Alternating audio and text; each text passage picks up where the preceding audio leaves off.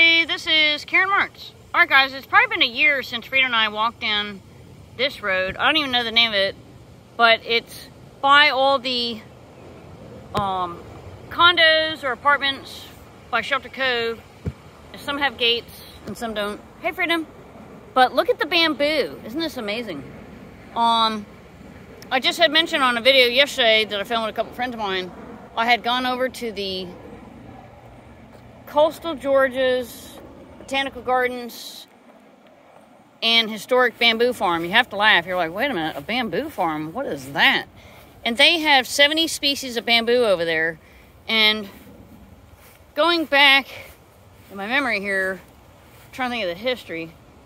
I want to say some lady bought the place and just randomly, I don't know, I can't remember if somebody just brought her back some bamboo, but then they sent a guy overseas on purpose to find different varieties, and then, hey Freedom, and then I think it turned into a government installation, and hey Freedom, and then one of the universities took it over, so it's a really gorgeous area.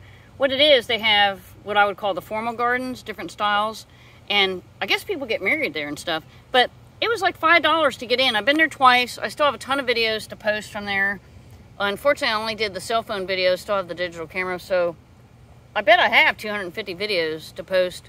But, you know, you're filming plant after plant after plant. But anyway, I love the bamboo. It's really cool. All right, we're signing off live. And, oh, I forgot to show you the stalks up close. Wait a minute. Look how cool. Now, here we are in June. I don't know the scoop, but a lot of these, unfortunately, the stalks are dead, so it's not a good thing. So I hope they can regenerate. I don't know anything about bamboo, but I would like to learn more. I would like to take a whole class just on bamboo. It's pretty cool. Woo! Go Freedom!